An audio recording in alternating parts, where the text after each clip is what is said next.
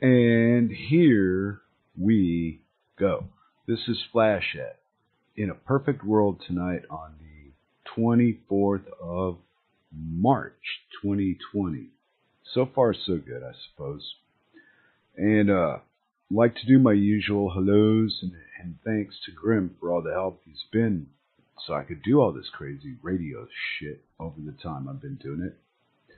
And tonight, if you're in the chat room for your chatting entertainment, we have Barman. These are the bots and bodies.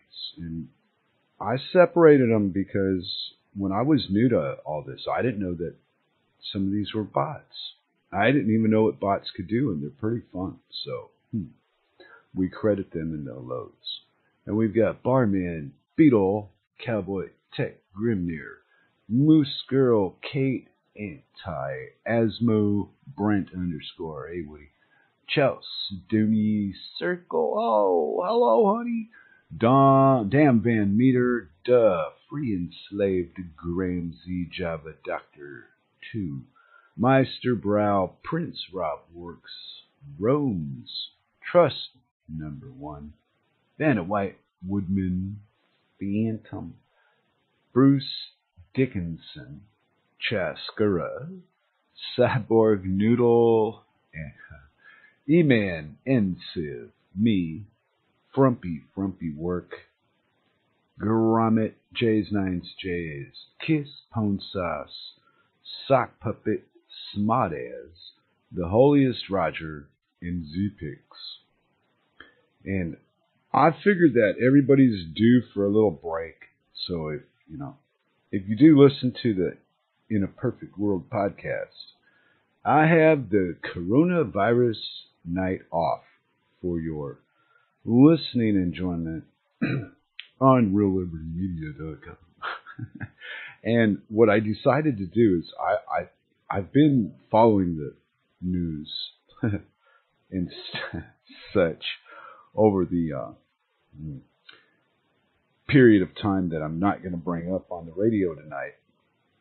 And it brought to mind a book. And I'm going to say that much about the book that I'm going to use for the show this evening. But I'm not going to tell you what the title is until it's over. But I expect out of the group, Grim will probably figure out what book it is just by the text of the book. So, here we go. Chapter 1. It was a bright, cold day in April, and the clocks were striking 13. Winston Smith, his chin nuzzled into his breast in an effort to escape the vile wind, slipped quickly through the glass doors of Victory Mansions, though not quickly enough to prevent a swirl of gritty dust from entering along with him. The hallway smelt of boiled cabbage and old rag mats. At one end of it, a colored poster, too large for indoor display, had been tacked to the wall.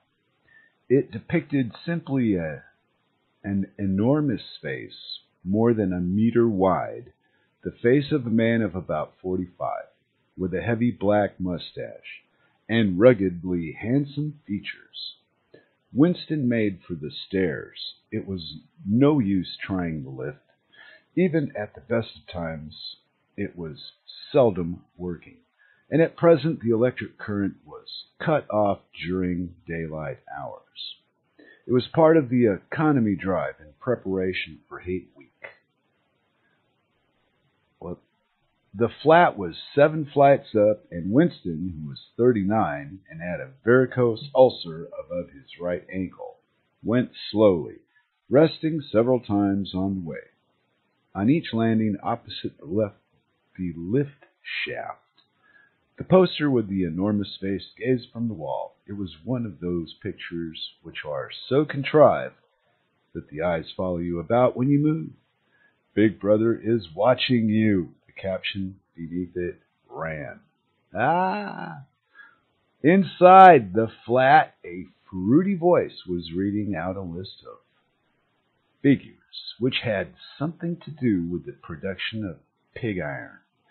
The voice came from an oblong metal plaque, like a dulled mirror, which formed part of the surface of the right-hand wall.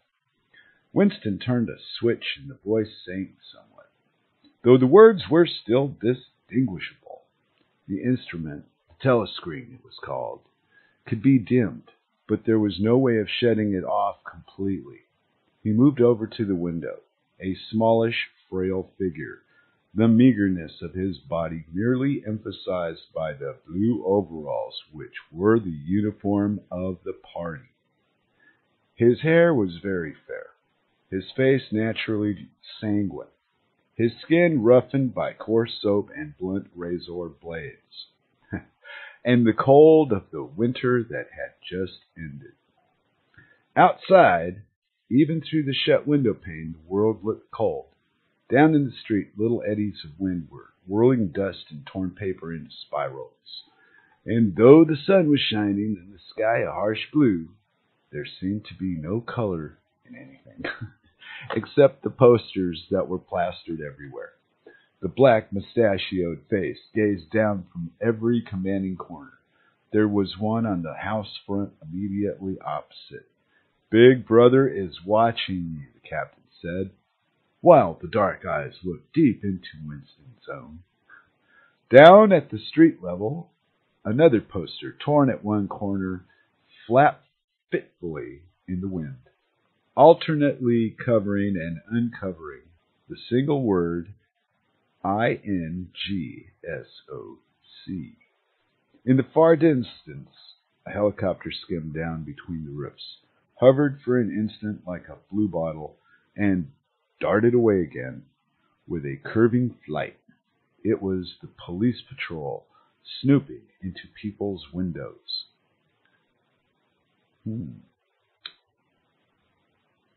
The patrols did not matter, however, only the thought police mattered. Is this good or what? Behind Winston's back, the voice from the telescreen was still babbling away about big iron. Sorry guys, smoking here. Pig iron and the over-fulfillment of the ninth 3-year plan. The telescreen received and transmitted simultaneously. Any sound that Winston made above the level of a very low whisper would be picked up by it. Moreover, so long as he remained within the field of vision which the metal plaque commanded, he could be seen as well as heard. There was, of course, no way of knowing whether you were being watched at any given moment. How often or on what system? The thought police plugged in on any individual wire was guesswork. It was even conceivable that they watched everybody all the time, but at any rate, they could plug in your wire whenever they wanted to. You did live, from habit that became instinct, in the assumption that every sound you made was overheard and, except in darkness, every movement scrutinized. Winston kept his back turned to the telescreen. It was safer. Though, as he well knew, even a back can be revealing. A kilometer away, the Ministry of Truth, his place of work, towered vast and wide above the grimy landscape. This, he thought with a sort of distaste, this was London. Chief city of Airstrip 1, itself the third most populous of the province of Oceania. I like it when they make up words, and then I struggle with them. That's always fun. He tried the third most populous of the provinces of Oceania. He tried to squeeze out some childhood memory that could tell him whether London had always been quite like this. Were there always these vistas of rotting 19th century houses, their sides shored up with blocks of timber, their windows patched with cardboard and their roofs with corrugated iron, their crazy garden walls sagging in all directions, and the bomb sites where the plaster dust swirled in the air, and the willow herb straggled over the heaps of rubble, and the places where the bombs had cleared a larger patch, and there had sprung up sordid colonies of wooden dwellings like chicken houses. But it was no use, he could not remember. Nothing remained of his childhood except a series of bright lit tableaux occurring against no background and mostly unintelligible. And he writes in a really good way that I'm not really prepared to read, but it's a good story. The Ministry of Truth, Mini True, in Newspeak. Newspeak was the official language of Oceania. For an account of its structure and etymology, see appendix. Hold on, let me get a drink here. What? Let me get a hit here instead. Where was I now? Oh, that they put in some bracket work here. It threw me off. Anyway, it was an enormous pyramidal structure of glittering white concrete, soaring up terrace after terrace, 300 meters into the air. From where Winston stood, it was just possible to read. Picked out on its white face in elegant lettering, the three slogans of the party. War is peace, freedom is slavery, ignorance is strength. The Ministry of Truth contained, it was said, 3,000 rooms above ground level, and corresponding ramifications below. Scattered about London, there were just 3 other buildings of similar appearance and size. So completely did they dwarf the surrounding architecture that from the roof of Victory Mansions, you could see all 4 of them simultaneously. They were the homes of the 4 ministries between which the entire apparatus of government was divided. The Ministry of Truth, which concerned itself with news, entertainment, education, and the fine arts. The Ministry of Peace, which concerned itself with war. The Ministry of Love, which maintained law and order. And the Ministry of Plenty, which was responsible for economic affairs. Their names in Newspeak: Mini True, Mini Pax, Mini Love, Mini Plenty. The Ministry of Love was the really frightening one. There were no windows in it at all. Winston had never been inside the Ministry of Love, nor within half of a kilometer of it. It was a place impossible to enter except on official business, and then only by penetrating through a maze of barbed wire entanglements, steel doors, and hidden machine gun nests. Even the streets leading up to its outer barriers were roamed by gorilla-faced guards in black uniforms, armed with jointed truncheons. You know, those stabber things at the end of your gun, right? Gun lovers out there, because I love the gun lovers. I just don't think much is going to really come of any of that. Anyway, meanwhile, back in the book. And you figured out the book. I'm sure you did. There you go. I just saw it on the Arlen screen because it's hard for me to pay attention to 2 different screens, so I'm not that damn good. So I'll take a moment and wet my whistle here and continue with this epic. Well, now we all know what it is. George Orwell's 1984. I just thought it was so appropriate considering the situation that we're all in. You know, different levels of it right now. So I'm stalling while I put my cigarette out and get a little sip. And then we'll go back to 1984. Let's see, what was that? Winston turned round abruptly. He had set his features into the expression of quiet optimism, which it was advisable to wear when facing the telescreen. He crossed the room into the tiny kitchen. By leaving the ministry at this time of day, he had sacrificed his lunch in the canteen, and he was aware that there was no food in the kitchen except a hunk of dark-colored bread, which had got to be saved for tomorrow's breakfast. Wow, boy, that's living short. He took down from the shelf a bottle of colorless liquid with a plain white label marked Victory Gin. It gave off a sickly, oily smell as of Chinese rice spirit. I wonder if that's like sake. Winston poured out nearly a teacupful, nerved himself for a shock, and gulped it down like a dose of medicine. Instantly, his face turned scarlet, and the water ran out of his eyes. The stuff was like nitric acid, and moreover, in swallowing it, one had the sensation of being hit on the back of the head with a rubber club. Oh, man. The next moment, however, the burning in his belly died down, and the world began to look more cheerful. He took a cigarette from a crumpled packet marked Victory Cigarettes and incautiously held it upright, whereupon the tobacco fell out onto the floor.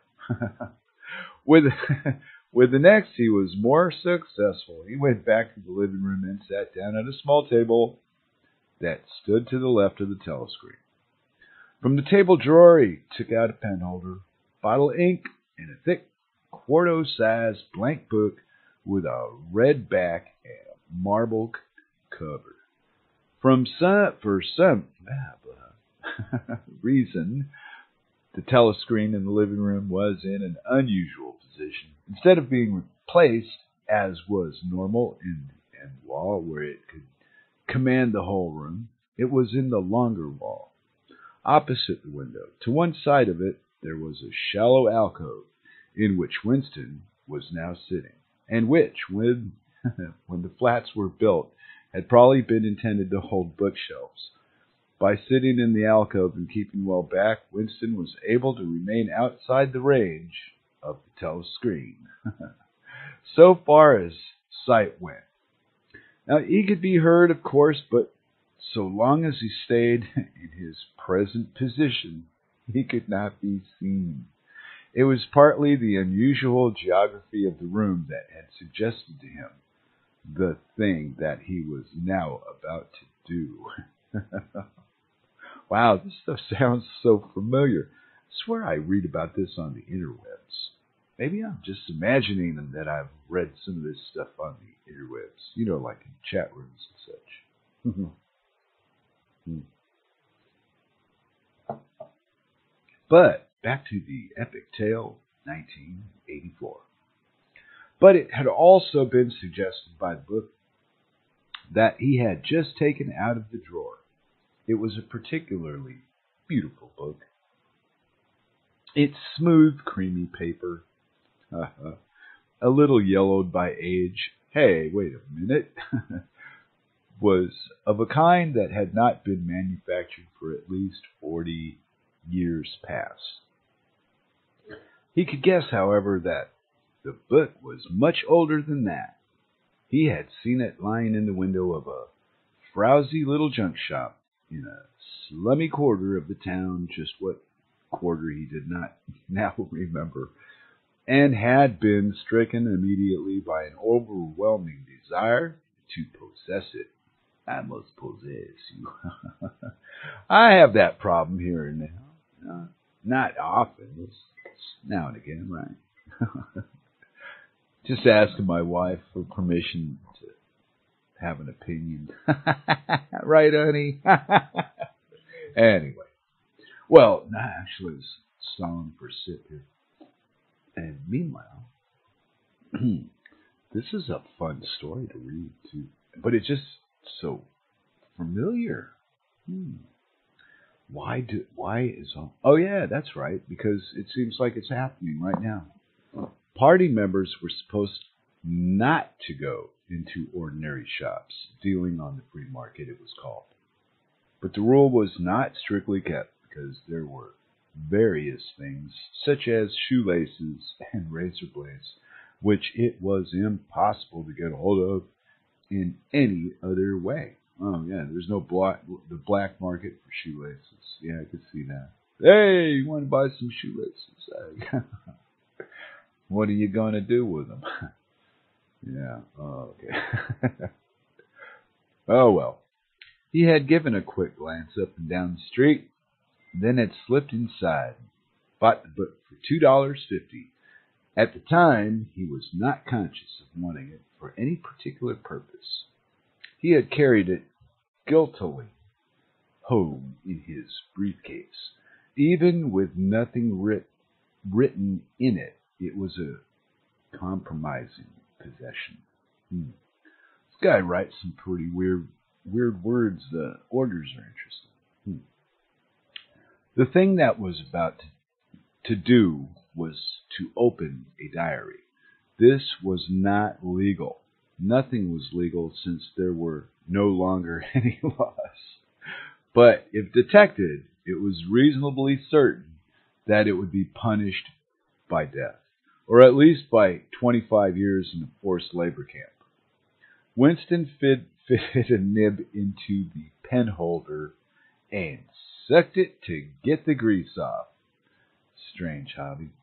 The pen was an archaic instrument, seldom used even for signatures, and he had procured one, furtively and with some difficulty, simply because of a feeling that the beautiful, creamy paper deserved to be written on with a real nib instead of being scratched with an ink pencil. Actually, he was not used to writing by hand. Apart from very short notes, it was usual to dictate everything into this speak-write, which was, of course, impossible for his present purpose.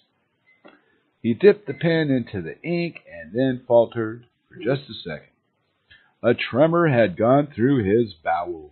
To mark the paper was the decisive act.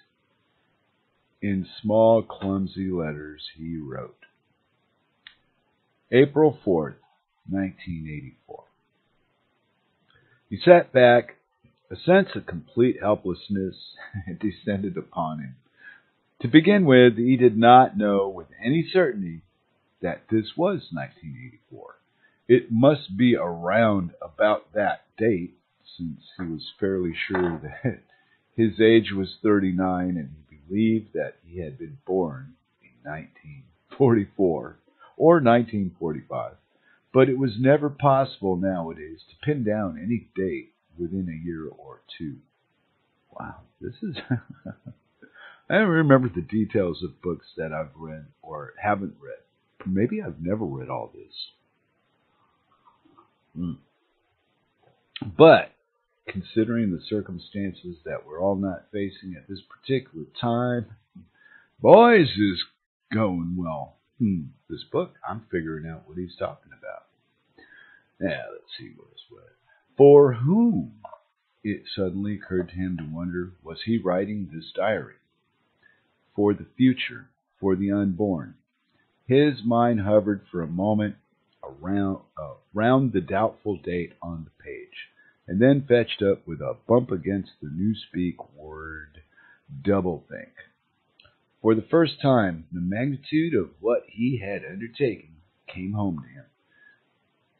How could you communicate with the future? It was of its nature impossible. Either the future would resemble the present, in which case it would not listen to him, or it would be different from it, and his predicament would be meaningless. That's interesting. For some time he sat gazing stupidly at the paper. Oh, I've done that. The telescreen had changed over to strident military music. It was curious that he seemed not merely to have lost the power of expressing himself. but even to have forgotten what it was that he had originally intended to say. For weeks past he had been making ready for this moment, and it had never crossed his mind that anything would be needed except courage. The actual writing would be easy. All he had to do was to transfer to paper the interminable, restless monologue that had been running inside his head, literally for years. At this moment, however, even the monologue had dried up. Moreover, his varicose ulcer had been itching unbearably. He dared not scratch it, because if he did so, it would always become inflamed. Wow, he was smart, too. I see you later, sweetie. I'll be up after I'm done with my epic saga tonight. Okay. Where was I?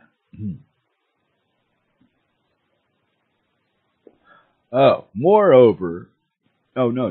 The seconds were ticking by. He was conscious of nothing except the blankness of the page in front of him, the itching of the skin above his ankle, the blaring of the music, and a slight booziness caused by the gin. Suddenly he began writing in sheer panic, only imperfectly aware of what he was setting down. His small but childish handwriting straggled up and down the page, shedding first its capital letters and finally even its full stops. April 4th, 1984.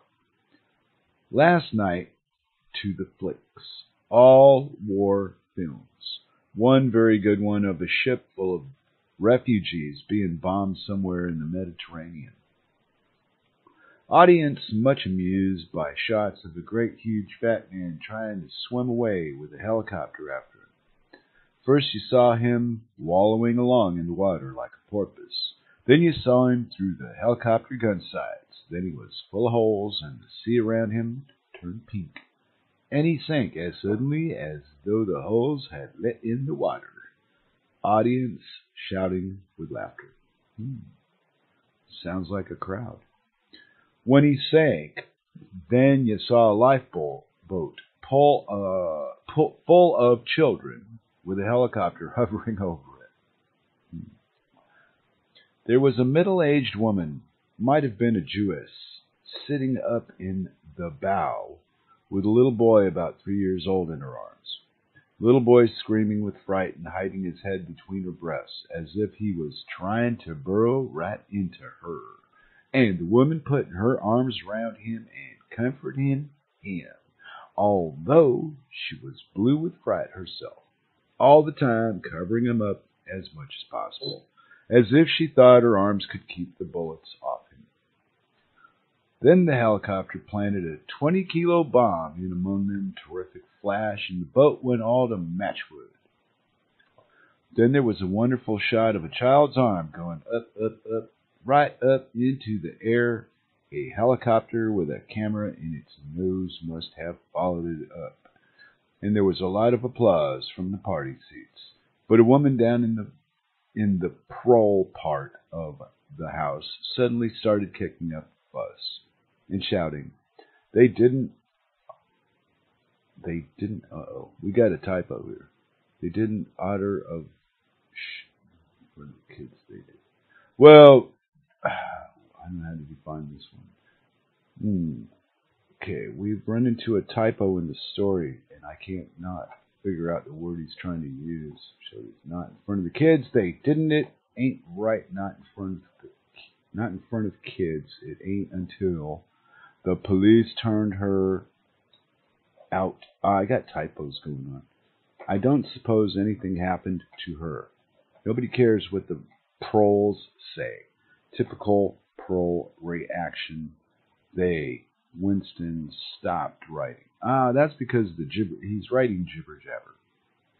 So that's why it wasn't making sense to me as I was trying to read it. So I fucked the story up. But well, if you're taking the night off of the you know what, and you're listening to this, well, it's kind of the same thing, I suppose. But I don't know. I didn't feel like reading any damn links tonight. So I hope this is entertaining. I mean, I'm sure I'm butchering it a little bit. But, I didn't do too good in school either. Anyway. Here, I'll just start at the paragraph here. Winston stopped writing, partly because he was suffering from cramp. He did not know what had made him pour out this stream of rubbish. There you go. But the curious thing was that while he was doing so, a totally different memory had clarified itself in his mind, to the point where he almost felt equal to writing it down. It was, he now realized, because of this other incident that he had suddenly decided to come home and begin the diary today. So I pick a book, of course, that really you need to read it yourself. And I wouldn't depend on this as I don't know, anything more of a point of reference, because I'm going to have fun with it. I'm having fun reading it.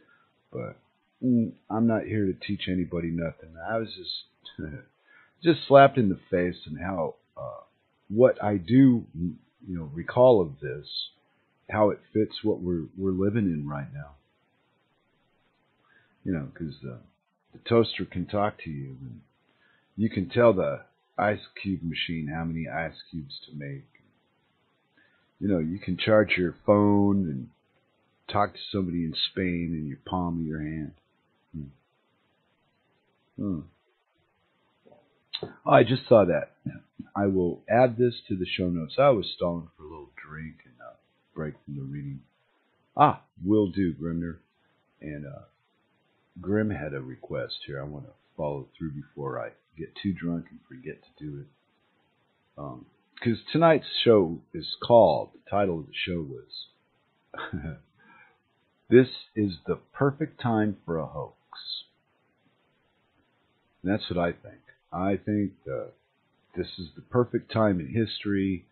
I think that people they're confused enough about what is and what isn't with this internet thing to be put exactly where they're going. And if you don't feel like you're being put somewhere, then it doesn't apply to you. Back to the epic tale of 1984, if I don't fuck it up any more than I already did. It had happened this morning at the ministry. If anything so nebulous could be said to happen. It was nearly 1100, and in the records department where Winston worked, they were dragging the chairs out of the cubicles and grouping them in the center of the hall opposite the big telescreen in preparation for the 2 minutes 8.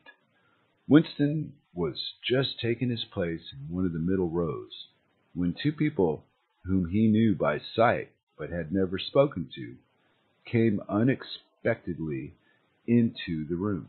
One of them was a girl whom he often passed in the corridors. He did not know her name, but he knew that she worked in the fiction department. Presumably, since he had sometimes seen her with oily hands and carrying a spanner, she had some mechanical job on one of the novel-writing machines. She was a bold-looking girl of about 27, with thick hair, a freckled face, and swift, athletic movements. Yeah. A narrow scarlet sash, emblem of the Junior Anti-Sex League, was found several times around the waist of her overalls. Just tightly enough to bring out the shapeliness of her hips. Winston had disliked her from the very first moment of seeing her. He knew the reason. It was because of the atmosphere of hockey fields and cold baths and community hikes and general clean-mindedness, which she managed to carry about with her. He disliked nearly all women, and especially the young and pretty ones. It was always the women, and above all, the young ones, who were the most bigoted adherents of the party.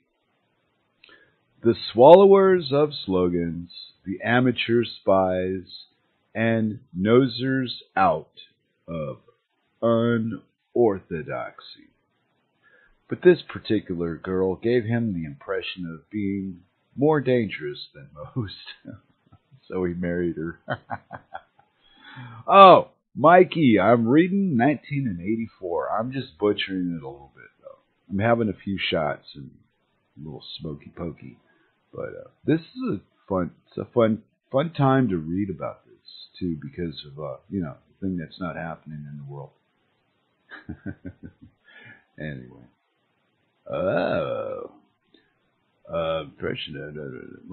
Once, when they passed in the corridor, she gave him a quick, sidelong glance, which seemed to pierce right into him, and for a moment had filled him with black terror. The idea had even crossed his mind that she might be an agent of the thought police. That it was true was very unlikely. Still, he continued to feel a peculiar uneasiness, which had fear mixed up in it as well as hostility, whenever she was anywhere near him. Wow. The other person was a man named O'Brien, a member of the inner party and holder of some post so important and remote that Winston had only a dim idea of its nature. Yeah, like a bank manager or somebody that changes the toilet.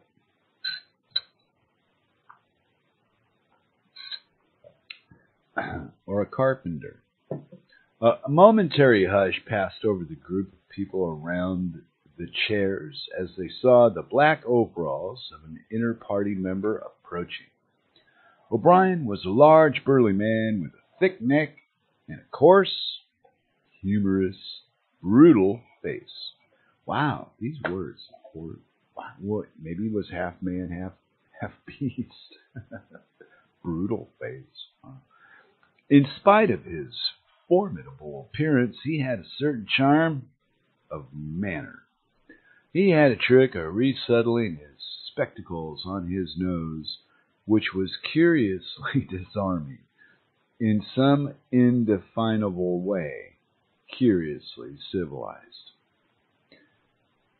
It was a gesture which, if anyone had still thought in such terms, might have recalled an 18th century nobleman offering his snuff box. Oh, that artsy snurtsy, yeah, that shit. Hold on a second.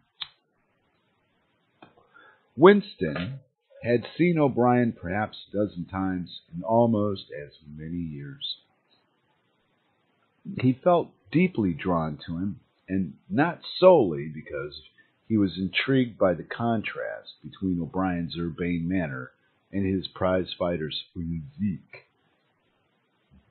Much more, it was because of a secretly held belief, or perhaps not even a belief, merely a hope, that O'Brien's political orthodoxy was not perfect. Something in his face suggested it irresistibly. Whoa, that's not a good thing, is it? Hey, anyway. And again, perhaps it was not even unorthodoxy that was written in his face, but simply intelligence. But, at any rate, he had the appearance of being a person that you could talk to if somehow you could cheat the telescreen and get him alone. Winston had never made the smallest effort to verify this guess. Indeed, there was no way of doing so. At this moment, O'Brien glanced at his wristwatch, saw it was nearly 1100, and evidently decided to stay in the records department until the 2-minute hate was over. He took a chair in the same row as Winston, a couple of places away. A small, sandy-haired woman who worked in the next cubicle to Winston was between them. The girl with dark hair was sitting immediately behind. Ooh, it's getting kinky now, people. Okay, where am I? The next moment, a hideous, grinding speech, like the one I'm doing, as of some monstrous machine running without oil, burst from the big telescreen at the end of the room. It was a noise that set one's teeth on edge and bristled the hair at the back of one's neck. The hate had started. As usual, the face of Emmanuel Goldstein, the enemy of the people, had flashed on to the screen. There were hisses here and there among the audience. The little sandy-haired woman gave a squeak of mingled fear and disgust. Goldstein was the renegade and backslider who once, long ago, how long ago, nobody quite remembered, had been one of the leading figures of the party, almost on a level with Big Brother himself, and then had engaged in counter-revolutionary activities, had been condemned to death, and had mysteriously escaped and disappeared. Hey, Epstein! Epstein's mother. No, anyway. The programs of the 2 Minutes Hate varied from day to day, but there was none in which Goldstein was not the principal figure.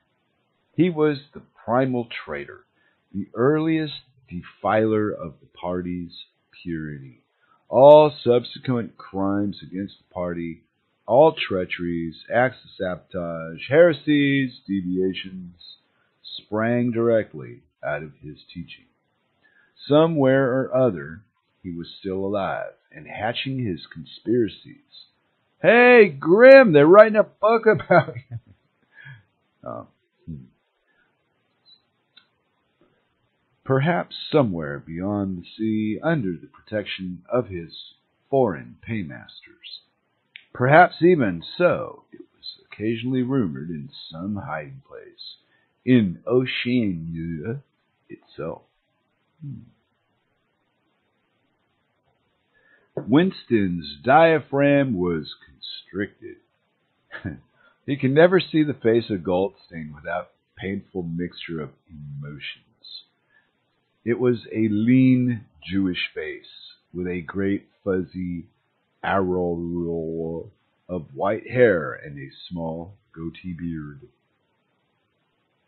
A clever face, and yet somehow inherently despicable, with a kind of senile silliness in the long, thin nose, near the end of which a pair of spectacles were perched. It resembled the face of a sheep, and the voice, too, had a sheep-like quality.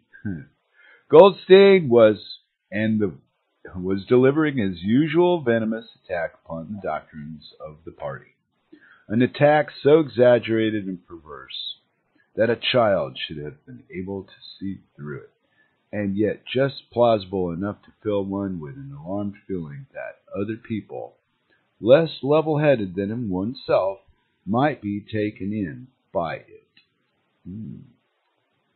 He was abusing Big Brother. He was denouncing the dictatorship of the party.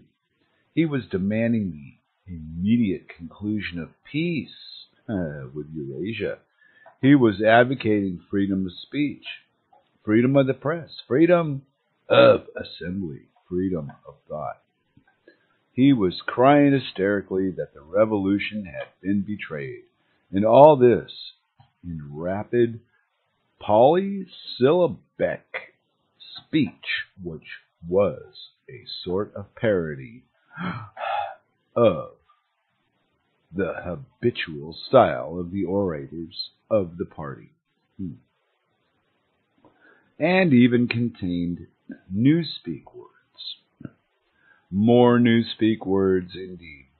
than any party member would normally use in real life.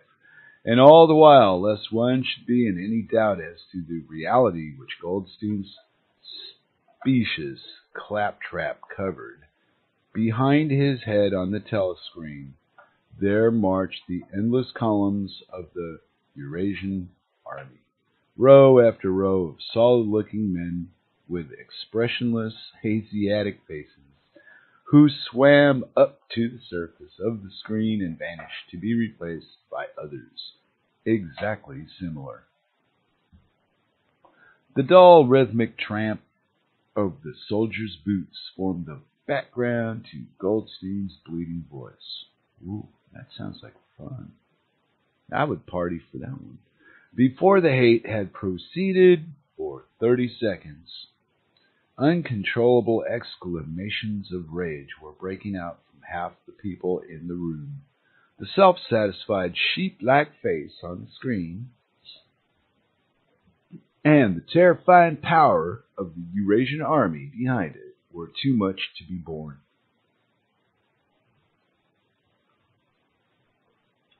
Besides, the sight or even the thought of Goldstein produced fear and anger automatically. He was an object of hatred more constant than either Eurasia or East Asia, since when Oceania was at war with one of these powers, it was generally at peace with the other. But what was strange was that although Goldstein was hated and despised by everybody, although every day and 1,000 times a day on platforms, on telescreen, in newspapers, in books, his theories were refuted, smashed, ridiculed, held up to the general gaze for the pitiful rubbish that they were. Ah, that sounds familiar. In spite of all this, his influence never seemed to grow less. Always there were fresh dupes waiting to be seduced by him. A day never passed when spies and saboteurs acting under his direction were not unmasked by the thought police. He was the commander of a vast, shadowy army, an underground network of conspirators dedicated to the overthrow of the state. Sounds terrible. Ooh, I'm scared. The Brotherhood, its name was supposed to be. There were also whispered stories of a terrible book, compendium of all the heresies of which Goldstein was the author and which circulated clandestinely here and there.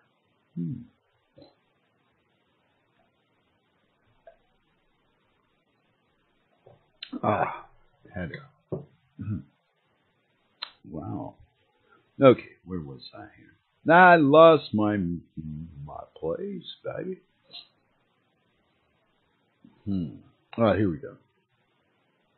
It was a book without a title. People referred to it, if at all, simply as the book. But one knew of such things only through vague rumors.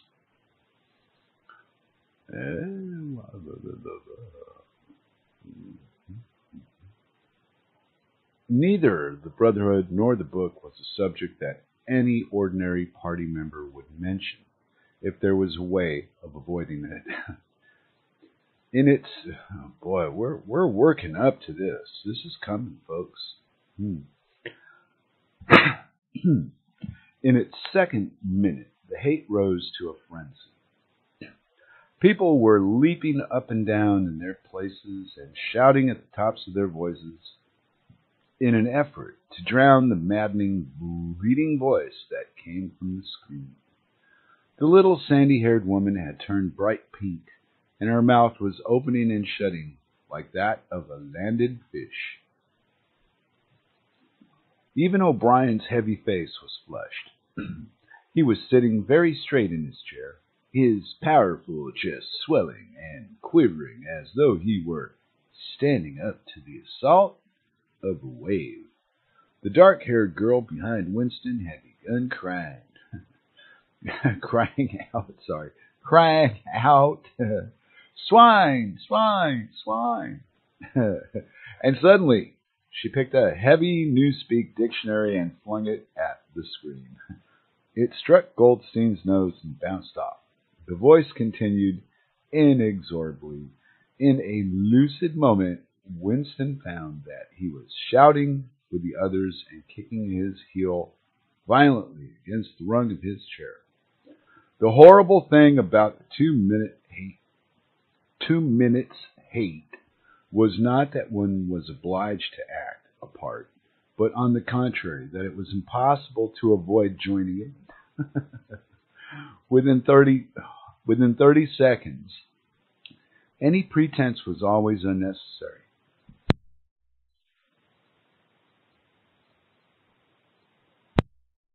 A hideous ecstasy of fear and vindictiveness, a desire to kill, to torture, to smash faces in with a sledgehammer seemed to flow through the whole group of people like an electric current, turning one even against one's will into grimacing, screaming lunatic.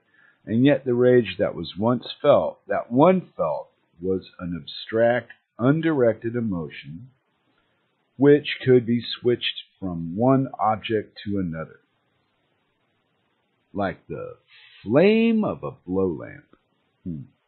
Thus, at one moment, Winston's hatred was not turned against Goldstein at all, but, on the contrary, against Big Brother, the party, and the thought police. And at such moments, his heart went out to the lonely, derided heretic on the screen, sole guardian of truth and sanity in a world of lies. And yet, the very next instant, he was at one with the people about him, and all that was said of Goldstein seemed to him to be true. At those moments, his secret loathing of Big Brother changed into adoration, and Big Brother seemed to tower up, an invincible, fearless protector, standing like a rock against the hordes of Asia and Goldstein, in spite of his isolation, his helplessness, and the doubt that he hung about his very existence, seemed like some sinister enchanter, capable by the mere power of his voice of wrecking the structure of civilization. This sounds like reading memes and shit on the minds. This is what's going on now. It's just written differently. I guess this is an older book. I wonder how old this book is. He wrote it, but he called it 1984, but I think he wrote it before that. Okay. Wow, it's just so, I don't know, what is the right way to put this? Appropriate. Because, we're doing what we're doing, whatever we are, individually doing. We're doing it because we want to. So, let's see. It was even possible at moments to switch one's hatred this way or that by a voluntary act. Suddenly, by the sort of violent effort with which one wrenches one's head away from the pillow in a nightmare, Winston succeeded in transferring his hatred from the face on the screen to the dark-haired girl behind him. Oh, damn. Vivid, beautiful hallucinations flashed through his mind. He would flog her to death with a rubber truncheon. He would tie her naked to a stake and shoot her full of arrows like Saint Sebastian. He would ravish her and cut her throat at the moment of climax. Yeah, sounds fun. Better than before, moreover, he realized why it was that he hated her. He hated her because she was young and pretty and sexless, because he wanted to go to bed with her, and would never do so because round her sweet, supple waist which seemed to ask you to encircle it with your arm. There was only the odious scarlet sash, aggressive symbol, chastity. The hate rose to its climax. The voice of Goldstein had become an actual sheep's bleat. And for an instant, the figure of a Eurasian soldier, changed into that of a sheep. I jumped the line. Then the sheep face melted into the figure of a Eurasian soldier who seemed to be advancing, huge and terrible, his submachine gun roaring and seeming to spring out of the surface of the screen, so that some of the people in the front row actually flinched backwards in their seats. But in the same moment, drawing a deep sigh of relief from everybody, the hostile figure melted into the face of Big Brother, black-haired, black-mustachioed, full of power and mysterious calm, and so vast that it almost filled up the screen. Nobody heard what Big Brother was saying. It was merely a few words of encouragement, the sort of words that are uttered in the din of battle, not distinguishable individually, but restoring confidence by the fact of being spoken. Then the face of Big Brother faded away again, and instead the three slogans of the party stood out in bold capitals. Where peace, they typoed. War is peace, freedom is slavery, ignorance is strength. But wow, what a coincidence. Okay, that's about an hour. That's good enough for me, but I just felt like doing something different on In a Perfect World tonight. We've been punishing each other all fucking week, with this corona shit. And there's a lot of people that really believe this is true. So, I don't know. If it's true, there's nothing you can really do. You just think you can. And a lot of what we're being told about it isn't. It's not. There's a lot of digging to do to get to the truth. Let's just say that. And I put the 1984 in the notes, Grimner. So, and the picture too, the thing you posted. So, there we go. And then what do we got? We got, go to the RealLibertyMedia.com and open up the site. They've got a page for every adventure that Grim offers. And you got radio, and there's other people that do radio programs besides me. So, there's Grim and Moose Girl. Miss Mary sometimes comes, or Rob Works. And we got Larry Woods is doing a new show with Rob Works together on Thursday. I host that, but I'm just wanted to be involved. But I don't really spend a lot of time pontificating over there. So anyway, thanks for hanging out with me tonight. I just felt goofy and like reading something, and I popped up with 1984 by George Orwell for your reading perusal. Listening perusal, too, I suppose. I didn't post it, but everybody knew what it was. So, we're gonna, I guess, what else is there left to do? Just thanks to the folk that took the night off with me, little time off from the mundane, boring drivel. And I got to read some other mundane, boring drivel, but I should have got a better source, because I had a few typos and I got confused. I didn't really expect what I was reading to be written the way it was written, so it was throwing me off here and there. And I think that, let me open up my close button here, and outside of, I guess, what would I say? Take a good look around you, and if you're not comfortable, I still think it's you that's not comfortable. Good night, everybody.